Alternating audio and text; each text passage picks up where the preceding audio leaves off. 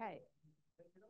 Yeah, I apologize. I'm sitting down and a little low energy because I managed to, for the first time, get COVID about a month ago, and I'm not quite fully recovered yet.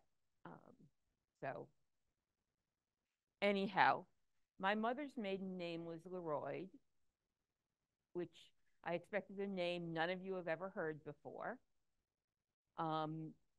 It's from the same part of Yorkshire where there were Murgatroyds and Oldroyds and Ackroyds and Holroyds.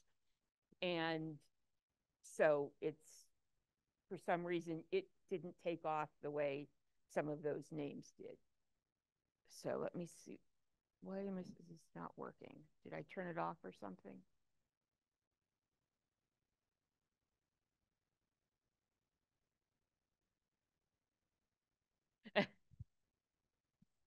So basically,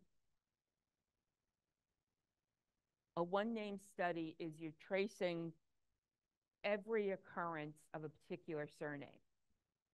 Now, in my case, as far as I can tell, all of the Learoyds are related. Sometimes you have names where you don't know that.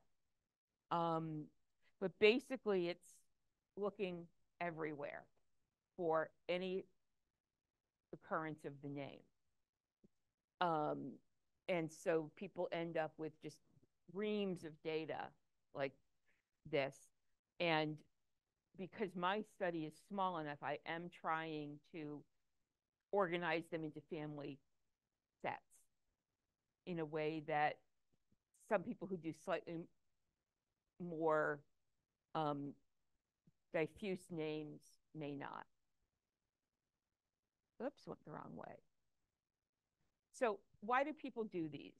Some people start out and it's their family and they have a name like Learoyd, like I do, where they're just trying to figure out how everybody fits in. Some people do it because they are looking at a particular place or a house where there was a family that lived there for multiple generations. Some people are just, I know a couple people who just thought a last name was interesting and they wanted to figure out how they all fit together. So there are a lot of motivations for doing it. There is a Guild of One Name Studies, heavily focused on England, but with lots of help. So if you ever decide you want to do something like this, it's like 15 pounds, which is like $23 a year. And there is a lot of support for if you're doing this kind of study on a whole family rather than just a particular line within a family. And here you can see this is just the beginning of the A's. And you do get people, and one of the things I'll talk about in a minute. So you see you have Attaway, and then it's slightly spelled differently. People will put in all the variants because, as I'm sure most of you realize, before the 20th century, spelling just didn't count. And so you're going to get variations on the names. I have not registered the variants on Learoyd. There are just too many of them. So I haven't done that. Now, obviously, you're not going to start to do one on a name like Smith or Davis. Now, what I thought was, and the reason I put this in, I thought it was interesting that, the top 5 names in the US are all in the top bit here. Davis is in the top 10 for the US. Davies is in the top 10 for the UK. Not surprisingly, you have Patel, good South Asian name, in the UK. In the US, you have Garcia and Rodriguez. Now, what's interesting is Miller. Anybody know why Miller is so common in the US and not in the, yeah. But it's even a step further than that. is that at the time that surnames were becoming settled in England, the Millers would have had a reputation where if it was happening today, it would be the equivalent of saying used car salesman is someone's last name. So the vast majority of Millers in the US are actually descended from German Muellers, because in Germany there wasn't quite that reputation. Does that make sense to everybody? So, but yeah, if you're looking at Robinsons or Johnsons, don't bother. You know, there's just no way to do this. So looking at the UK census from 1841 to 1911, you have, oops, I'm having a real hard time with this. You know, in 1841, there were about 130 people in the census named Learoyd or with the common variants. 1911, it's almost 500. Now, a lot of people will be in multiple of these. In fact, you could have people who were 3 years old in 1841 still be in the 1911 census. But this gives you an idea of why this is on a scale that I can do this, because you're looking at any particular time at somewhere under 500 people in the UK with the name. So it's a manageable project.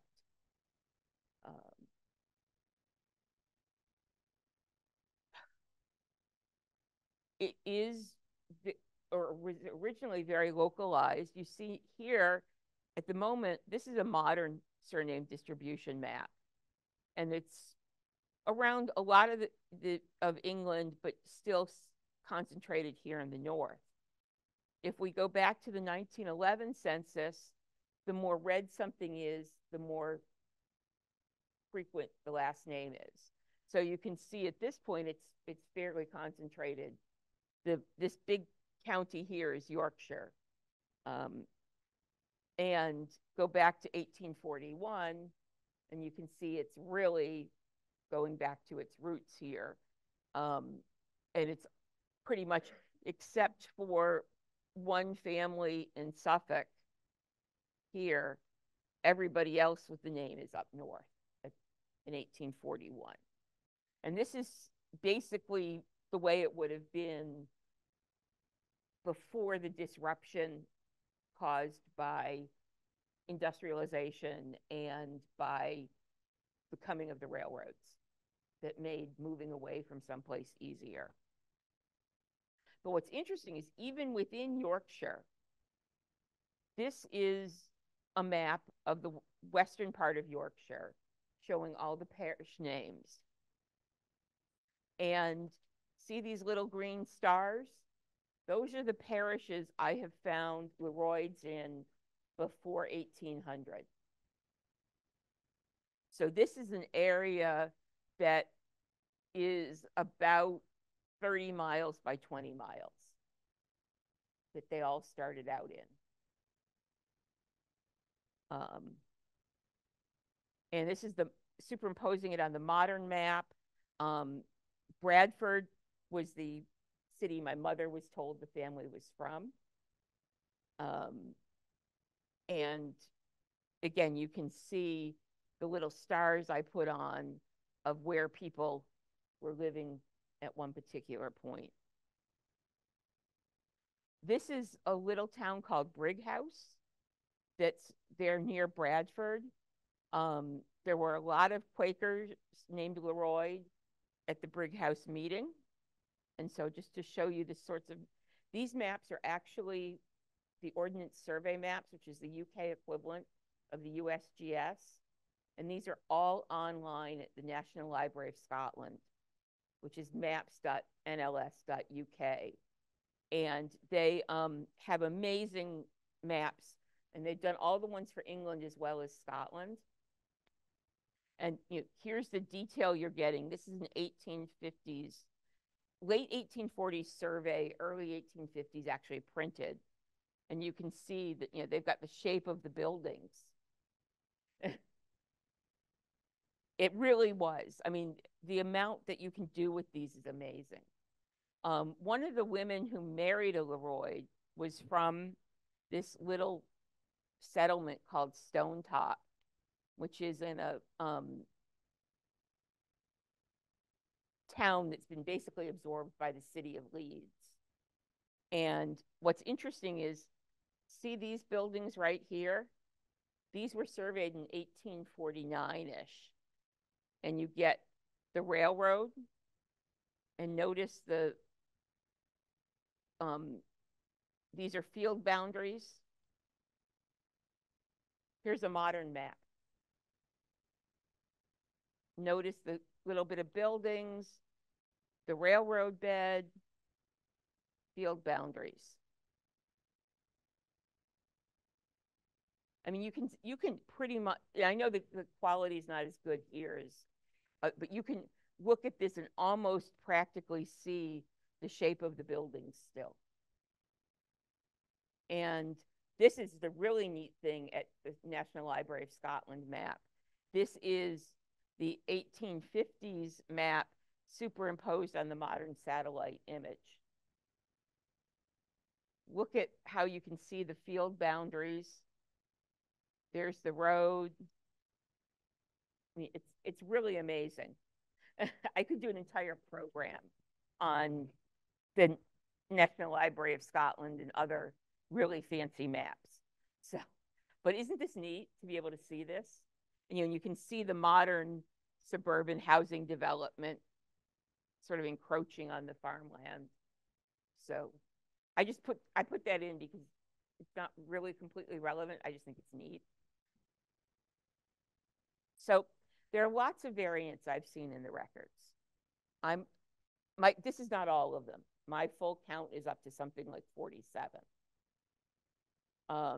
which is difficult when you start searching. It's not that bad at Ancestry or Find My Past, where they have built-in variation tools. When you start searching newspapers, in the newspapers, I've only found about a dozen variants. They are a little better at the spelling. But one of the things when you start a one-name study is figuring out which are the legitimate variants and which are other names. So for example, these names, for the most part, come up with a Soundex style search, but there really isn't overlap with these.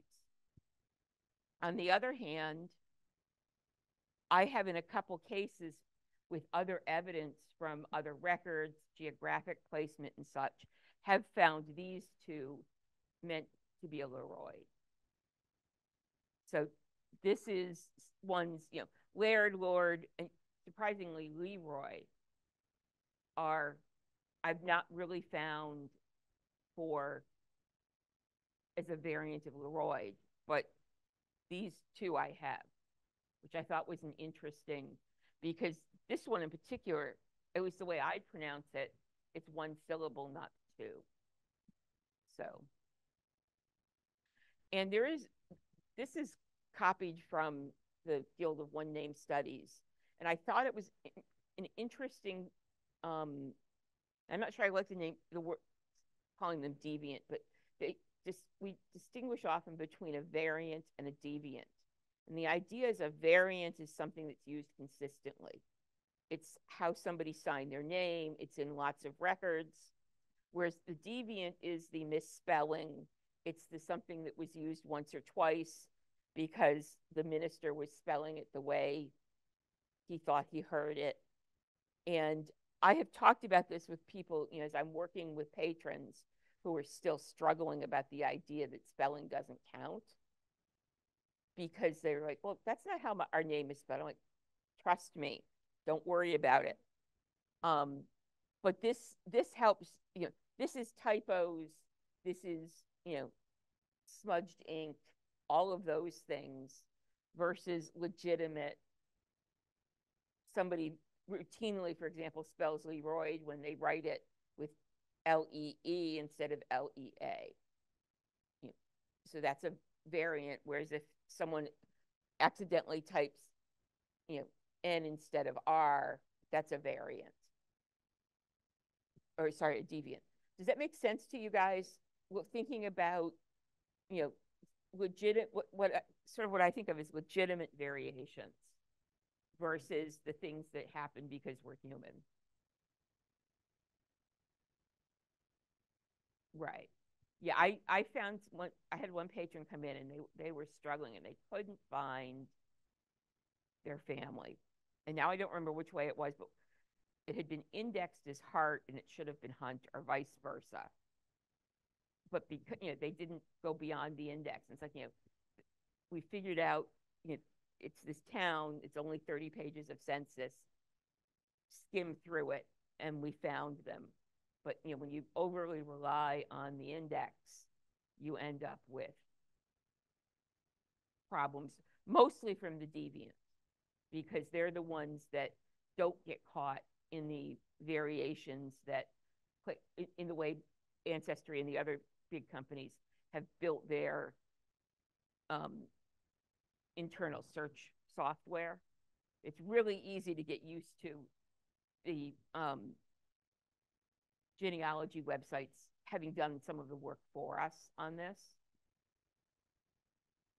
So you end up following a surname with a one name study generally. And if you're doing it in your own family, and you know, you could start here and go out, or I'm actually thinking when I have my Learoyds a little further along, this woman here, her last name was Midgley, and there's not a study for that, and it's another very Yorkshire name. And I'm thinking that it would be an interesting one to do. But again, it would then follow her straight paternal line and all the relatives from that. One of the problems I have is Kipling used Learoyd as a character name. I do an awful lot of searching at Google where I put Learoyd and a minus sign Kipling.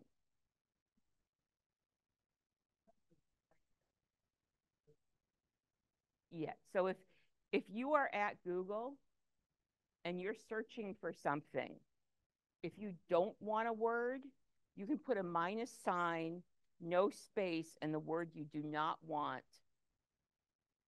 And so, for example, if you're looking for jaguars, the cat, you can put minus automobile and anything that, or minus car, and you will not get anything that now you can sometimes get some false negatives because you may have a page that talks about being in a car on a safari and seeing a jaguar.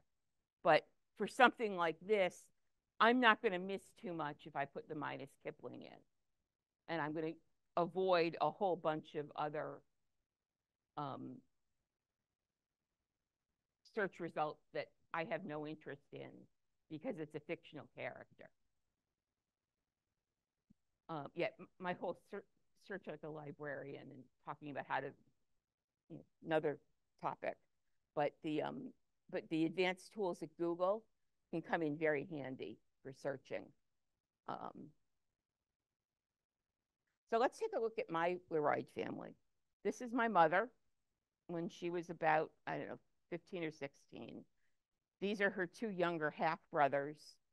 One of the few times my mother saw her father after she was about 3 or 4 years old. We'll come back to that. This is my grandfather's sister and her mother and her grandmother and her great-grandmother. So her mother was Jessie Sears, who married a Learoyd. And so Helen was born in the Learoyd family. So this is on your handout. This is my Learoyd family from my grandfather back through his father, grandfather, great-grandfather, and this is the immigrant couple. And one of the reasons I started this whole project, which was 15 years ago before there were such good records online, is this. So we have what I was able to find in the US.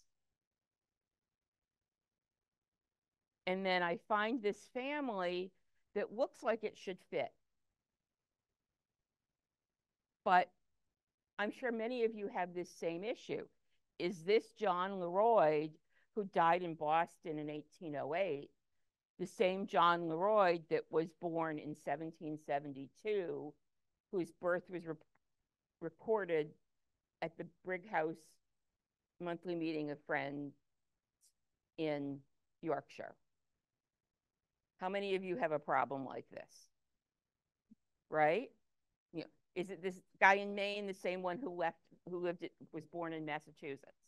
Or, how many of a particular, Jean-Pierre Gagné or whoever from Quebec is the one who settles in Lewiston?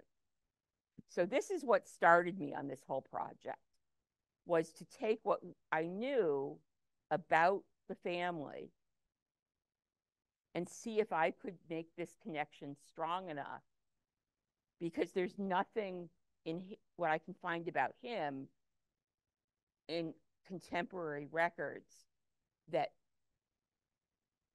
solidifies this. Okay.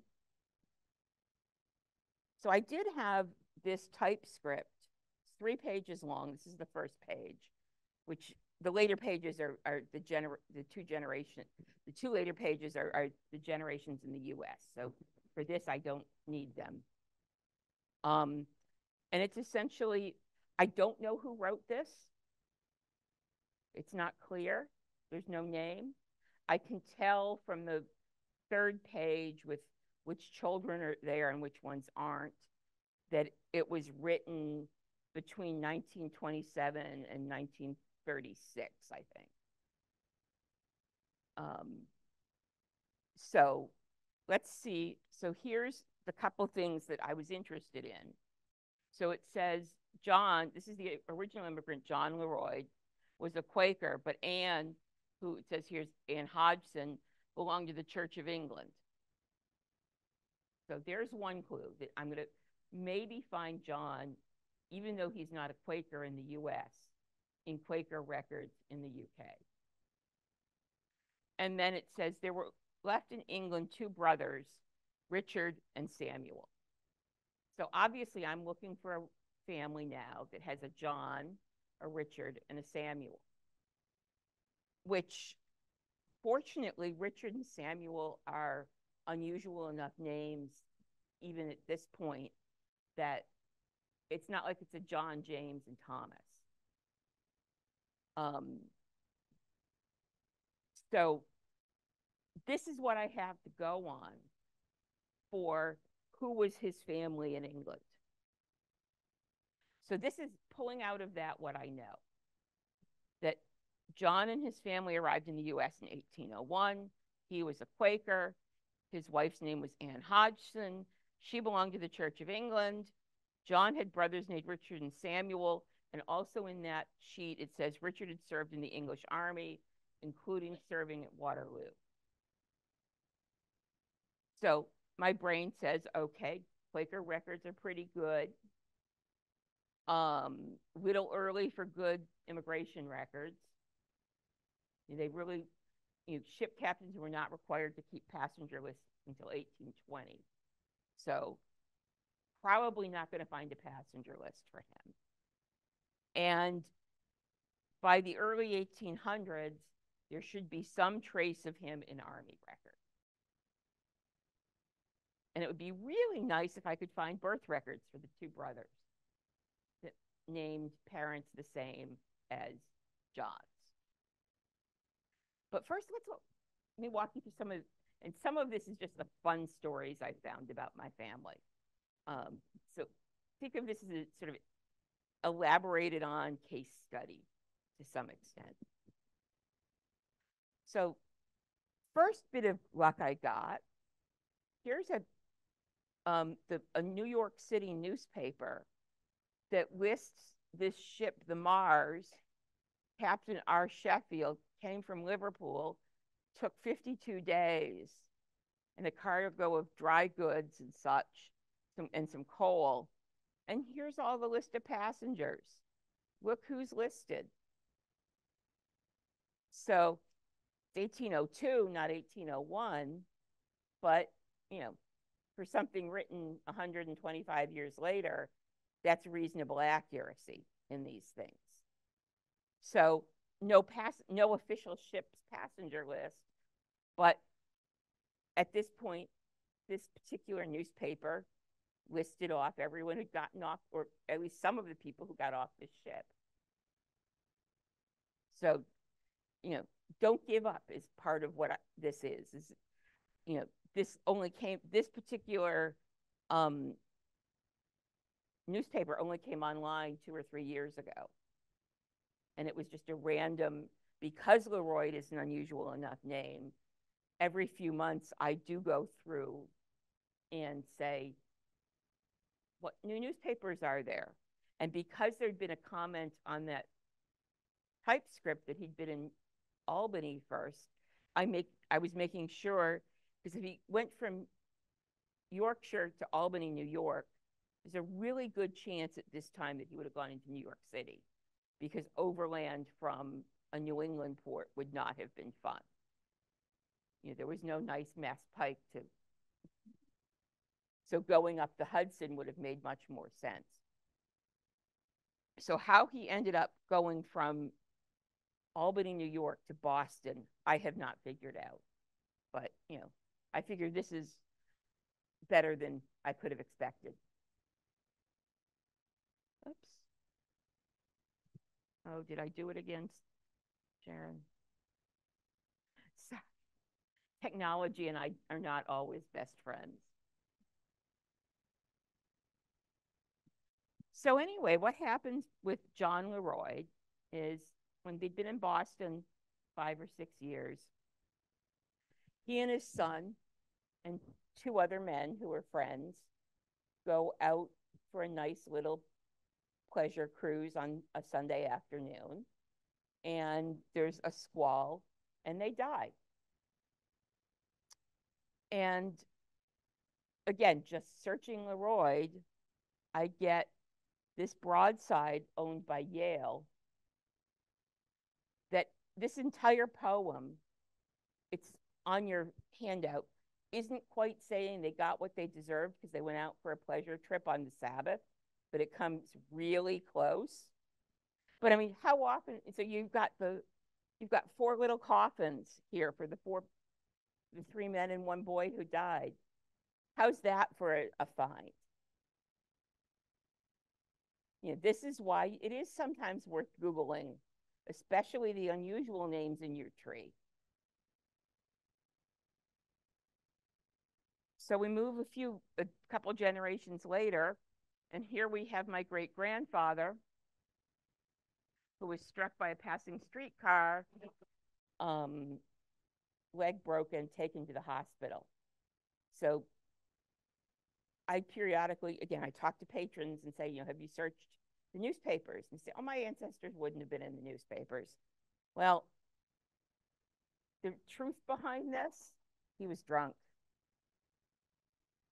He was an alcoholic at this point in his life. He and my great-grandmother got married, and their first kid came 5 months later. And this was when the first kid was a baby.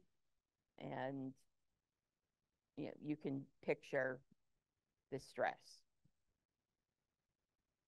So here's an interesting thing. This is at newspapers.com, looking at the Learoyds as indexed by newspapers.com. What do you notice?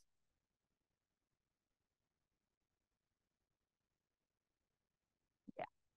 So when I do newspaper and searches on Learoyd, I tend to do from the beginning of the database to 1895, and then 1898 to whenever I'm interested in finishing. And here's why. Albert was a farmer. His wife, my great-grandmother, Jessie. As I said, they had to get married. They got married, had 3 kids quickly. There was a hired hand named William Kennedy who thought that Albert was not treating Jessie well, and so put Rough on Rats in Albert's tea. essentially arsenic in Albert's tea.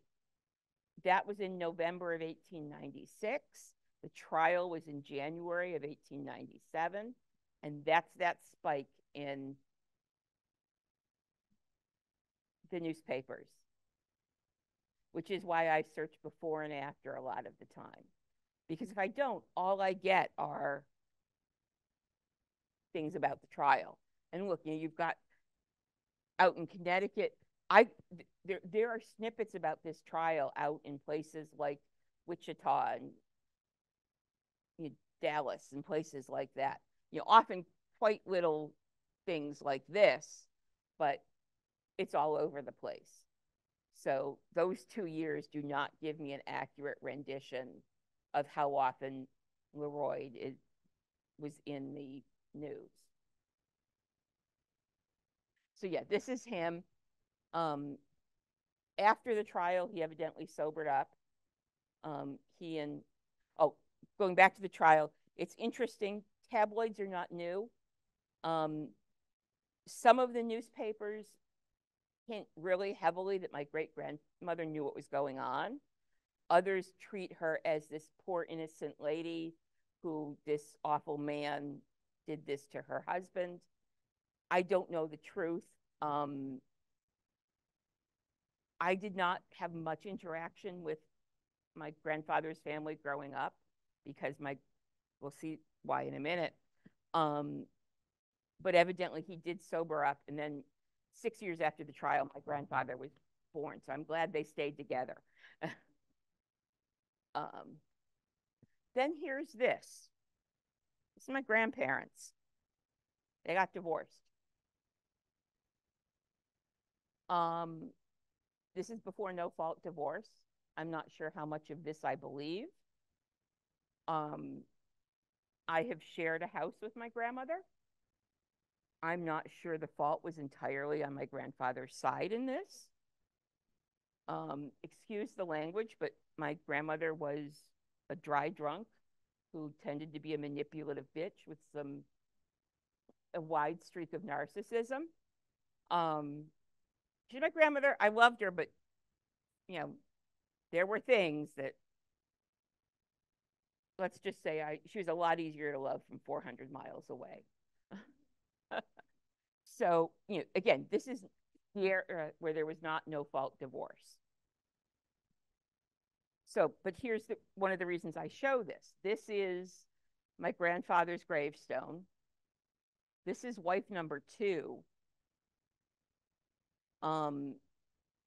This is from after they got married, he and wife number 2 got married, they moved down to North Carolina, which is why my mother didn't see much of them because she was still in the Boston area.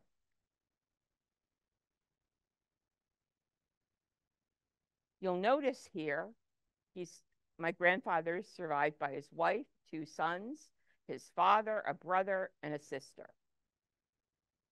My mother is not mentioned.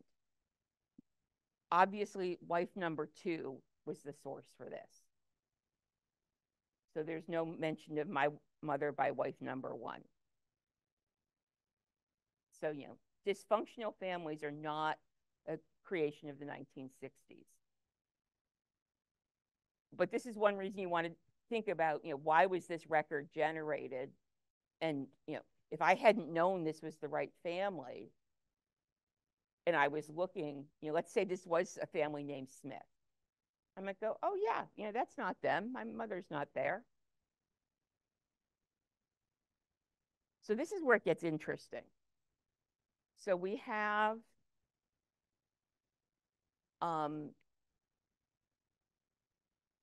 the 1940 census. My grandfather's still listed with my grandmother and my mother. And if any of you are wondering what the B and BJ stands for, you can probably figure it out at this point. According to an online tree by a nephew that I don't know, on the other side of his family, he married wife number 2 in May of 1940. Their first child was born in March of 41. That newspaper article I showed you about the trial was in November of 41. In 1942, so compiled late 41, he's still listed in the city directory with my grandmother. So yeah, we've got this a little tangled here. I'm still working on trying to figure this out, exactly the order things happened. I think both sides did a little fudging.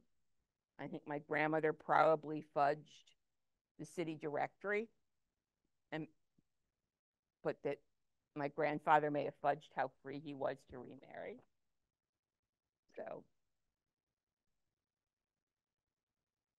that's just how life goes.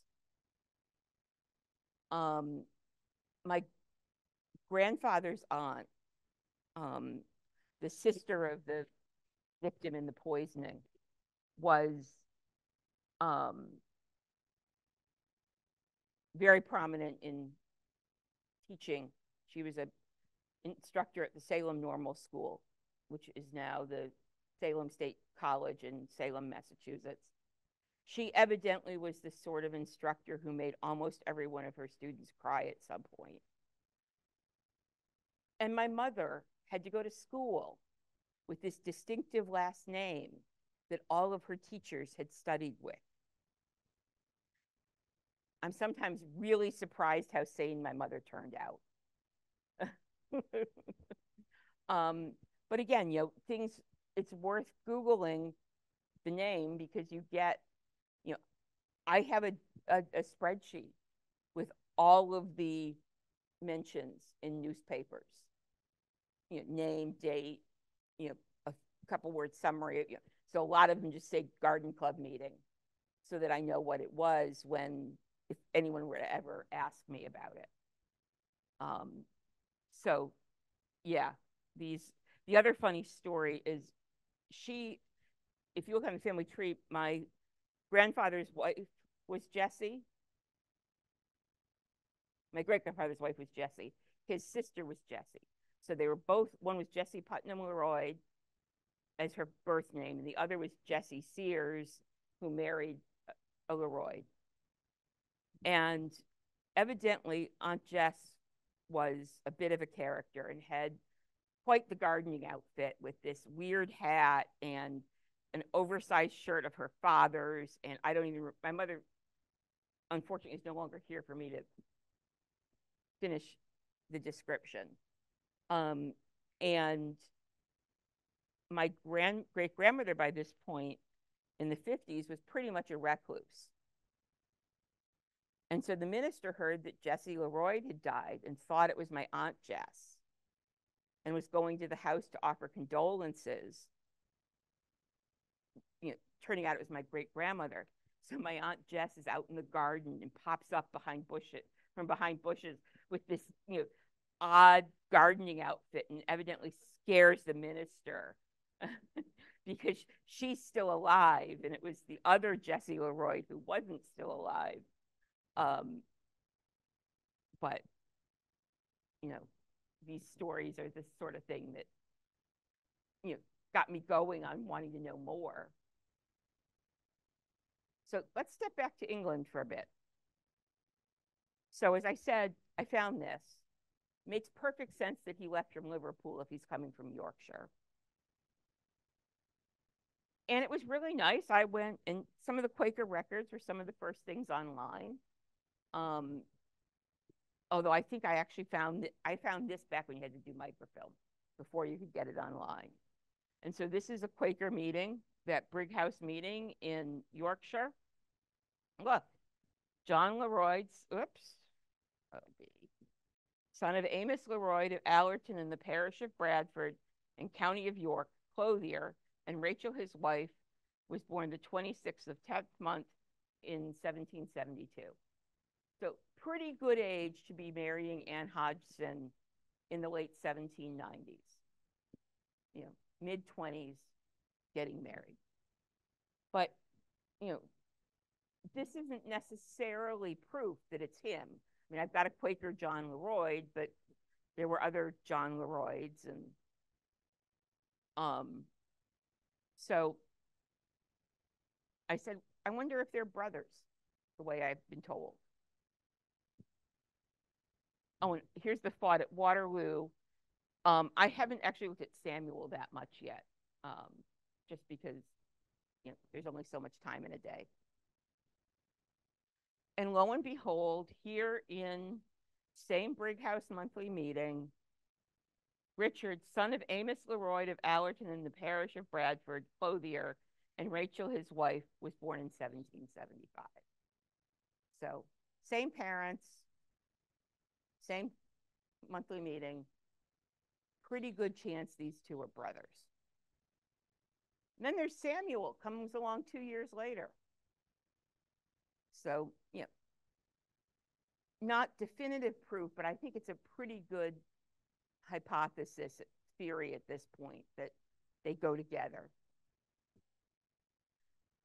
This I only found again, this record wasn't online until a couple years ago. And I was getting really frustrated because I had no idea where they were married. Well, it turns out they were married at the cathedral in Bradford. And this page is actually the banns, the marriage intentions. And here you have John Learoyd and Anne Hodgson were published. They give the dates of the banns, give a couple witnesses, which is nice. Holmes is actually John's mother's maiden name. So it's just another little piece of support that this is the same extended family. And that this is the John Learoyd who was the Quaker child with the mother Rachel Holmes, because he's got a Holmes here. Again, not proof in and of itself, but if you're trying to put together a case, seems like a pretty good bit there. And then you also have the book that listed the actual marriages. And there we are, John Learoyd and Anne Hodgson. No other details. I'm still stuck on her. Anne Hodgson isn't quite Mary Brown, but in that part of Yorkshire is close enough to that kind of name that without a further bit of detail, I don't know what else I can do. Oops. So that's tough. I don't know anything more about her. The Quakers did keep good records. Some are completely handwritten. Other meetings have pre-printed forms. So that's nice. Marriage records. Quaker marriage records are wonderful if you have a family who are Quaker. And they all pretty much start out the same way. And it says Amos Learoyd of Allerton, son of Amos Learoyd, late of Allerton, aforesaid, in Bradford, Yorkshire, yeoman, and Eleanor his wife. So that's identifying Amos and his parents. Now, in Rachel Holmes, daughter of Thomas Holmes, late of Denton, in the parish of Otley, and county of York, also a yeoman, and Rachel his wife, both deceased. So you get this nice little family grouping at the beginning, which is really helpful. We know that all but Eleanor of the four parents are deceased, because it says so. So that this 1769 record tells us that 3 of the 4 parents in this case are already deceased. Here's the other fun little bit. If we go back here, at a friend's wedding, everyone who's there signs the marriage certificate because they don't have a minister. These are all the witnesses. So here's the rightmost column from that certificate. And you can go through, and this is where the family signed. They start on that rightmost column. So for Rachel, we have her 3 brothers, another brother, a couple brothers-in-law, a sister, and then various other relations. And for Amos, we have his mother, because we knew that one of the four parents was still alive, and it's his mother, Eleanor, his brother, Nehemiah, a sister, Ellen, and a sister who at this point is Grace Mortimer. She had married a man with the last name Mortimer. So again, this rightmost column is a nice little genealogical summary. And in fact, this last one, this Isabella Hoyland, is interesting because she is the aunt by marriage of Rachel's mother. And so it's like, but it's not the marriage that made her the aunt by marriage. By this point, that husband has died and she's married another man. But again, I can track it back and add to the, for those of you who've heard about, a fan club of family, associates, and neighbors, this is helpful for tracking that fan club. It actually helped me figure out which Rachel Milner was Rachel Holmes's mother, because only one of them had a sister named Isabella of the various Milner families I found that had a Rachel. So, if you see Quaker marriage records, check it. It's not, this isn't one, it's like naming patterns. It's not 100% absolutely true, but it's going to give you a bit of a head start if you look at that rightmost column on the Quaker records. Does that make sense to everybody? And you find this with other records where, ancestry is wonderful, but, and I say this as a librarian, sometimes a book is a really good thing where you go and read about, who were the witnesses to a baptism? Was it the parents' generation? Was it the grandparent generation? And there are different, I was one of my study groups on genealogy last night. We were reading a Swedish study, and none of us had done work in Sweden, so we were looking things up.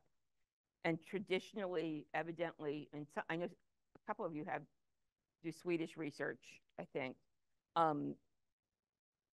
It was often four witnesses or sponsors to a baptism: an unmarried man, a married man, an unmarried woman, and a married woman.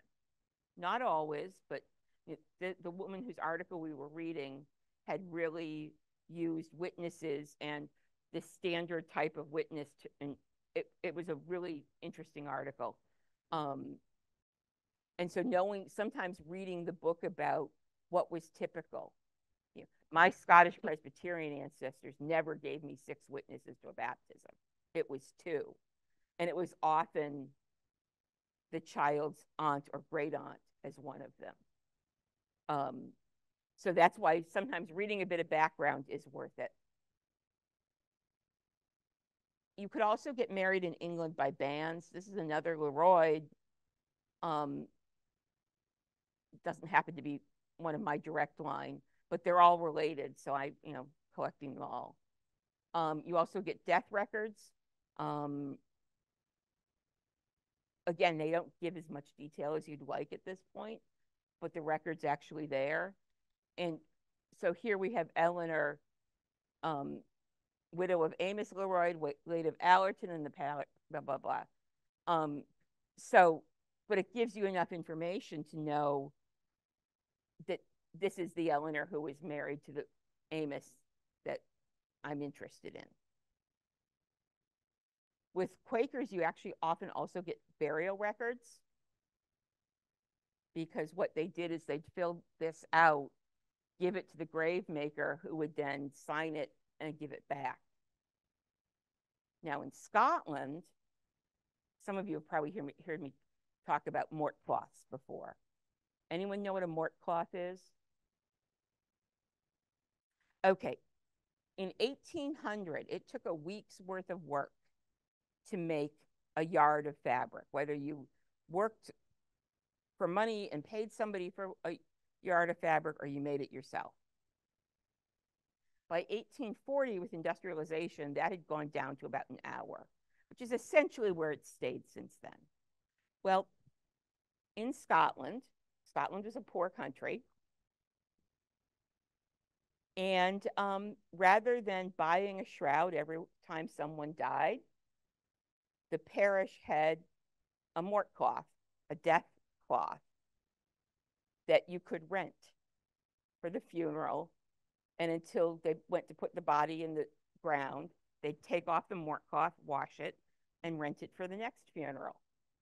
So the records you find in Scotland before about 1850 are as likely to be mort cloth rentals as actual death records. How's that for an interesting little bit of trivia? So then there's some other records, and I'm getting close to the end of the, so those of you who are falling asleep can wake up again. So again, we go back to Richard. With this, he fought at Waterloo. So one of the first things I do when I'm looking at somebody who lives into the 19th century, I look for newspaper records. And here we have Richard Learoyd, late captain of the 82nd Regiment of Infantry. He'd served in many years in the Peninsular War under the Duke of Wellington. He'd retired from the Army. Here he is in a different newspaper. And if we do the math, that's exactly the birth year we had on that Quaker birth record. Again, not solid proof that this is the same one referred to in that typescript, but pretty likely. And see here, 1775. And it's reason to keep looking at all of them. You'll notice here, this one, if we go back here, they just say it is House Great Horton. And this one just says of Bradford. This one says of Craig Cottage, Horton, near Bradford. So I'd be able, I actually have gone and found that cottage on one of the Ordnance Survey maps. That was, this is from 1843. They were surveyed in the late 1840s. So I can put that, place that cottage and then do the thing with the georeferencing and see the modern. He got married. It's in the Dublin paper for some reason. They had 92nd instead of 82nd, but again, for the time period, that's close enough. It's a typo. It's the factual equivalent of a deviant rather than a variant. So that is why you keep looking, because I could have, this one was about 7 pages into the results after a bunch of not relevant results. So, you know, it's worth keeping going. So I looked up the 82nd. Turns out they were not at Waterloo. But he had been, they were on the, let's see, where was it? They returned to Britain 10 days after, but they did spend the rest of that year as part of the army occupation in Paris. He had, again, earlier fought in Spain and Gibraltar. So again, it's that whole, you know, family stories are 75% right often, or 50% right. But, you know, I would put this in more right than not, even though it said that typescript said he fought at Waterloo. Does that make, would you guys agree that that's, you know, he had this, whoever did the typescript had the spirit of his service, even if he missed that exact detail. But if you think about it, someone was typing that 110 years later. And that's what, 3 or 4 generations of story being told, and probably crossing the Atlantic in the meantime, which means you don't have multiple people you're hearing it from. You're just hearing it from your grandfather instead of your grandfather and 6 aunts. But the other thing I wanted to point out about this is it's, you know, all sorts of places that you can verify information, find more. You know, there's a National Army Museum in the UK, which is different than the Imperial War Museum. which is different from various regimental museums. But they've all got interesting information. Couple of, you get other things. This one is someone who was not born a Learoyd, but his mother was. So his middle name is Learoyd. He ended up the dean of Harvard Divinity School. And this is another minister who was a Learoyd. It's interesting that a lot of them ended up as ministers, because there are a couple of the ones from the family that stayed in the UK. One was a Methodist and one was a Church of England minister. And so when I go to Archive Grid and search Learoyd, I get 72 hits. The first two are the Divinity School collections. And further down the list, because he was a Harvard professor, you have some records in the Harvard University archive that's about the running of the university, and some in the general Harvard archive, as well as the Divinity School. So, you may get multiple collections from somebody, depending on the different parts of where their papers got put. You get other things. This is from a woman accusing a Learoyd of fathering her illegitimate child, and they were trying to track down. You'll notice everything where there's an arrow is something about money. We tend to think it's all morality, but the written record says it's about money when there's a kid whose parents aren't married at this time.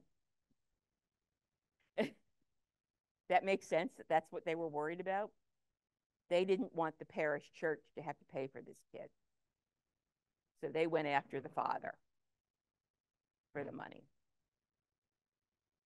These are now a lot of the Yorkshire and several other counties' bastardy records are now at Ancestry, by the way. You get business records. This is a case of 3 brothers are dissolving their partnership, and then the 2 brothers are carrying on. I'm pretty sure this is actually the same Richard. I'm not certain though. It may be, I think it may be a cousin who had these 2 brothers, and he's basically hitting retirement age at this point. And the 2 brothers are like 13 and 17 years younger. So they want to keep, they're basically buying out the brother who's ready to retire. You get convict transportations, which is why there are also Learoyds in Australia that I have in my database. So looking back at what I knew from that sheet, well, they were close. They were a year off. Got that, got that, got that, got that, and got half of that in the Army, but not at Waterloo. So this is about how family stories come out, more or less, in terms of accuracy. And there's also a Society for One-Place Studies. And yes, I'm doing a one-place study, and actually I'm on the board of directors for this one. So I kind of felt I had to put a plug in for it.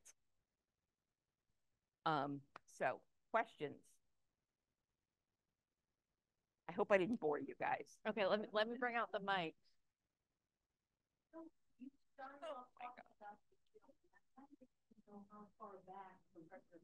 Well, that's a modern organization. Oh. It's not a traditional guild. It's the modern, essentially, Society for One Name Studies. So we don't know how far back. They don't hold their own records. It's an organization of those of us doing one name studies, not an old guild. I see. You had a slide with several newspaper clippings on it, and you said you had searched Google for that. Do you get newspaper results in Google sometimes? You can, but I didn't search that. I think there was another one where I searched Google. Because most of these newspapers come out of either newspapers.com or, well, actually, Chronicling America and Google News work together. But most of these were from newspapers.com. Thank you. But yet, general Googles are worth, general Google search is worth doing because they do search some things that you'd be surprised at. But What not was the other Google? newspapers.com. What was the other Google thing that you mentioned? Google what? Google News? News Oh, is a subset of the Google search. And they work with Chronicling America, which is the Library of Congress newspaper digitizing project. thank you. I was going to comment about the bastardy issue. My great grandmother was born out of wedlock, so as they say, in North Carolina, which was very zealous at pursuing the fathers of children born in that circumstance. And the one way that I found clues about my great grandmother's birth date, because I had 8 different possible dates from other sources, was in the bastardy file that I hired someone to go to the courthouse to find, which is actually now online at Ancestry. And here's the record, and it says, this child was delivered on such and such a date in 1870 in North Carolina. So if you've got a situation like that, if somebody is enforcing that kind of thing, and it was exactly what you said, this was because they didn't want the county to be responsible for this child. They wanted to make sure that mom was going to have a source of income.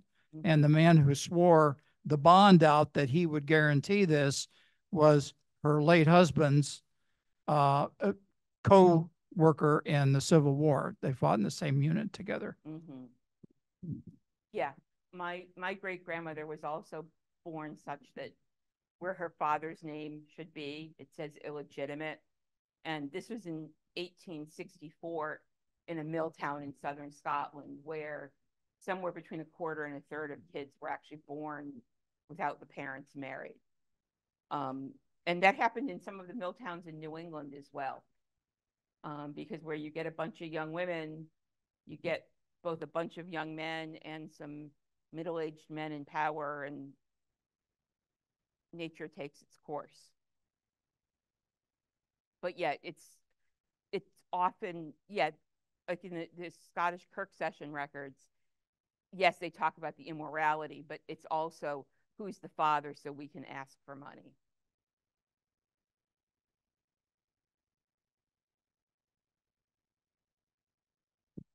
So does that Guild of One Name Studies include any other nationalities, or is it just pretty much It's British? a lot of others, but it started in the UK, and so is kind of focused there.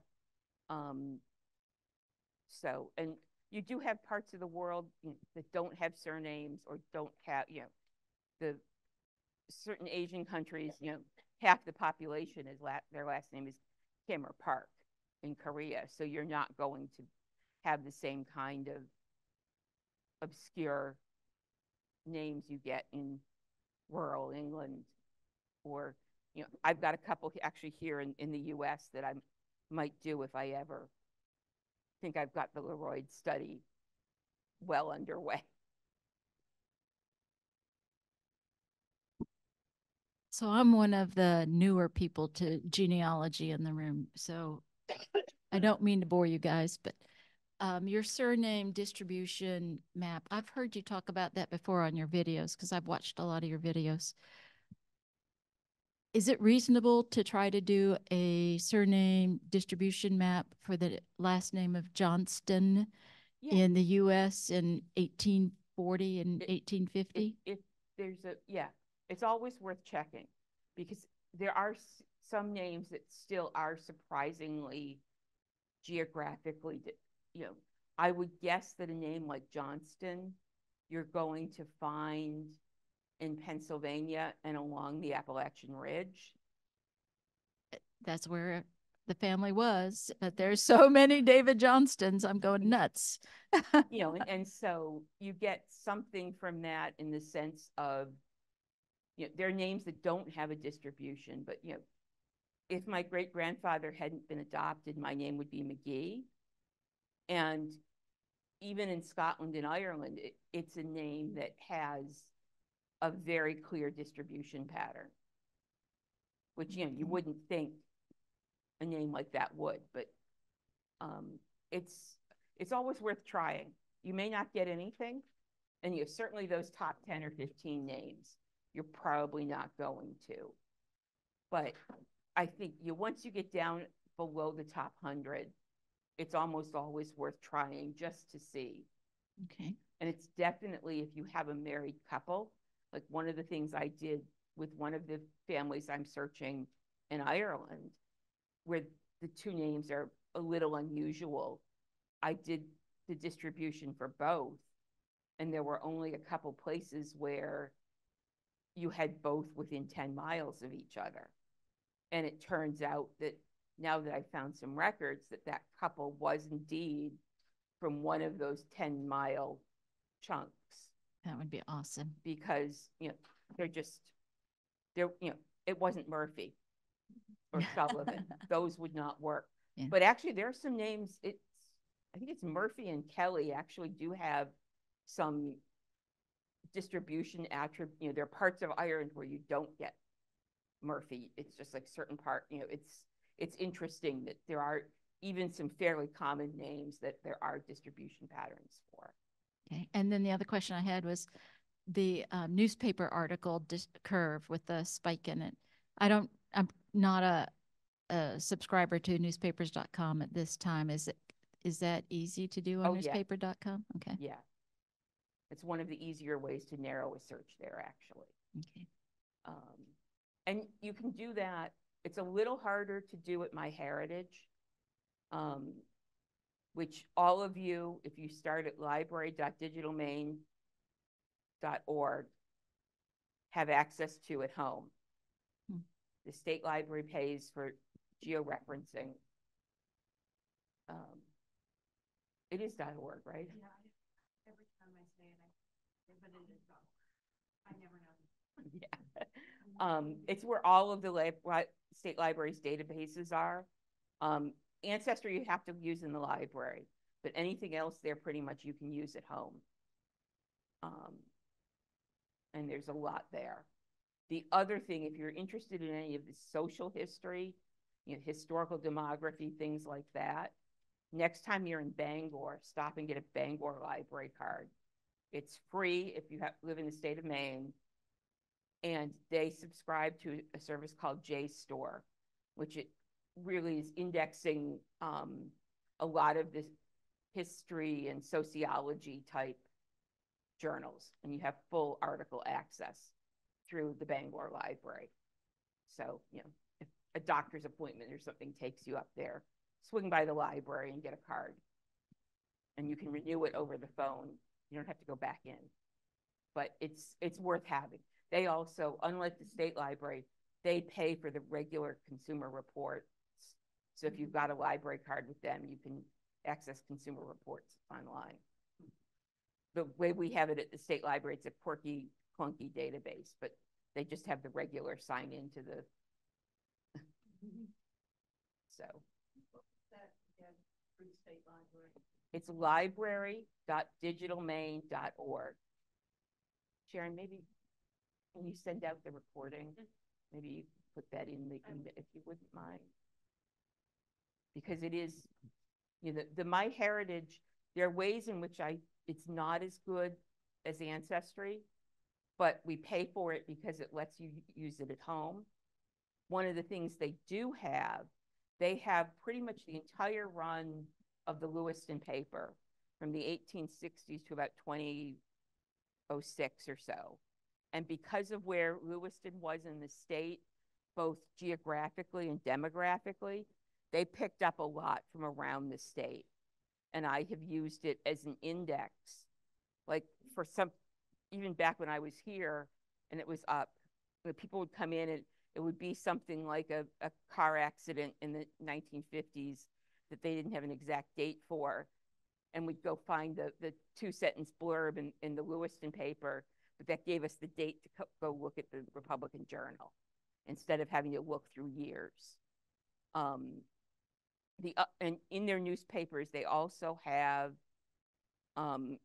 they worked with the Boston Public Library to get Boston Public's newspapers digitized. And again, I have found so much going up and down the coast that, you know, if you're looking for people who were here, you know, Belfast, Camden, Rockland, there's a good chance if something interesting happened to your ancestor in this area that it ended up in one of the, you know, Salem, Boston, you know, Newburyport, all of those newspapers, because it really was the superhighway. So, you know, particularly in those early newspapers where the main ones come and go and aren't as well digitized as we'd like, because they're runs of 6 months or something, so that's all the paper survived. The Massachusetts papers can be a huge help. So.